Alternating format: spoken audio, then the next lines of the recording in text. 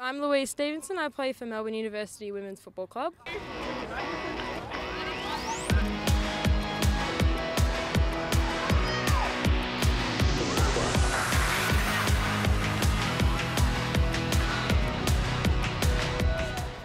It was just surreal. It's still surreal thinking about it now.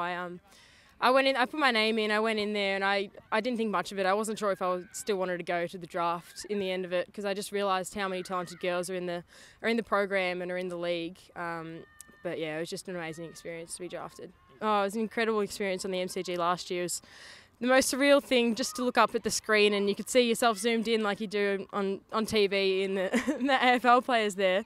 But yeah, it's just an amazing experience.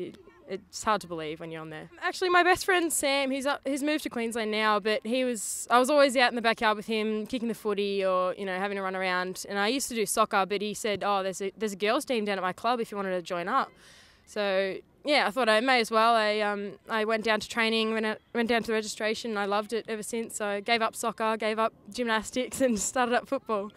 I think it's mainly the team aspect, going down to trainings and yeah, having some of your best mates down there. You get to see them every week. You get to achieve goals with them and play alongside them, week by week. And it's just a great feeling to have a run around with your friends. Oh, the obvious Daisy Pearce. She's a great player and a great person. But I really look up to Nick Stevens. I used to be a backliner as well. So yeah, she was really a role model for me growing up. I started 2010 Youth Girls, and she was one of the first people to speak to me. And yeah, she was just someone I always admired as a backliner, as a player. That would be Andrew Jago.